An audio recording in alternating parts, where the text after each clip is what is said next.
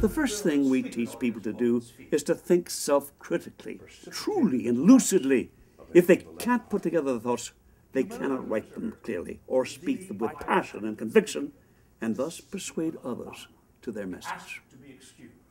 In the late 80s, Reed Buckley thought about how to begin a testing workshop to teach executives how to express themselves with poise under any circumstances.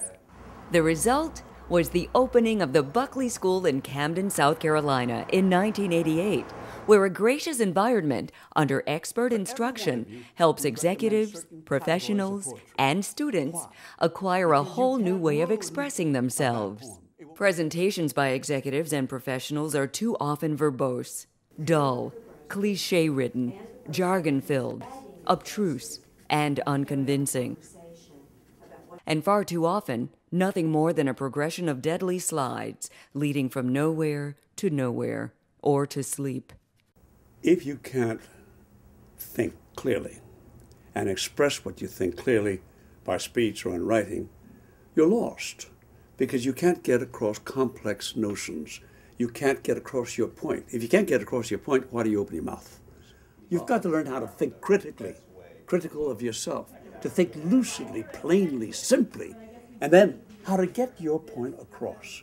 If you are unable to do this either by the grace of your expression or by the power of your written prose, it's useless. It's a waste of time.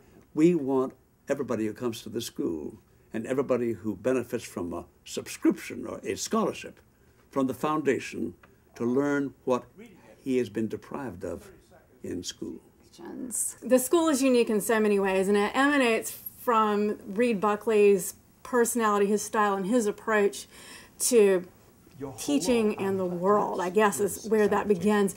First of all, they managed to compress into 2 days public speaking training that people sometimes take a semester, a year to get, and we get results. And we do it by giving immediate feedback and asking people to change the way they perform on the spot. And really think about things you haven't thought about in a long time and how you can be persuasive. So to learn how to take your message and craft it in a way that it can appeal not to the people who agree with you, but to the people who don't agree with you. And that's such a value if you're out there speaking on behalf of a cause. We hear from people after every seminar. I don't know a seminar I've worked when we don't hear from students who tell us, this seminar changed my life. And we take away the fear of that and free them to do the things they want to do because they no longer have to fear that one little thing, which is stepping up in front of an audience and speaking. Where we help people straighten out their thinking, make their thinking keener, more intellectually interesting, and make it original where possible, and to help them express their thinking in a fashion that neither bores the audience nor mystifies the audience because of bad prose, bad English, bad jargon.